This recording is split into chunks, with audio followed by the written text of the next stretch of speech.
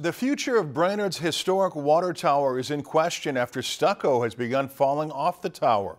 The City Council met tonight to decide whether the water tower should continue to be repaired and refurbished or if it should be destroyed. Our reporter Rachel Johnson has the story.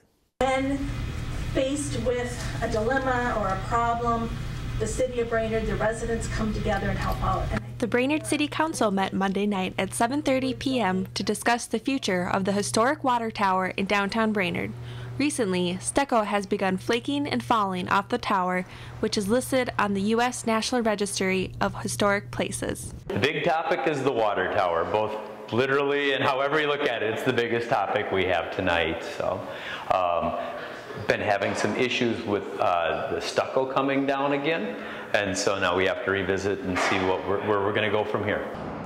The tower, which is almost 100 years old, underwent a series of restorative chipping projects in 2014. The city discussed different plans of action, which included adding a roof on the existing structure, adding a concrete dome replica to the tower, repeating the restorative projects that were done 4 years ago, or demolishing it altogether. The option that we really want to avoid, if at all possible, is demolition.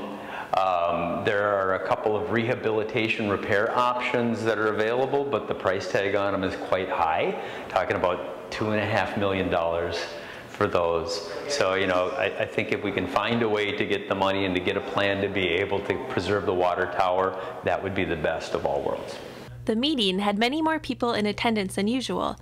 The audience consisted of many community members who attended in order to voice their opinion to save the water tower. It's worth saving because it's a Brainerd icon, and every town in Minnesota has its own thing. And yet the town, when you come in, and Brainerd has to have the water tower.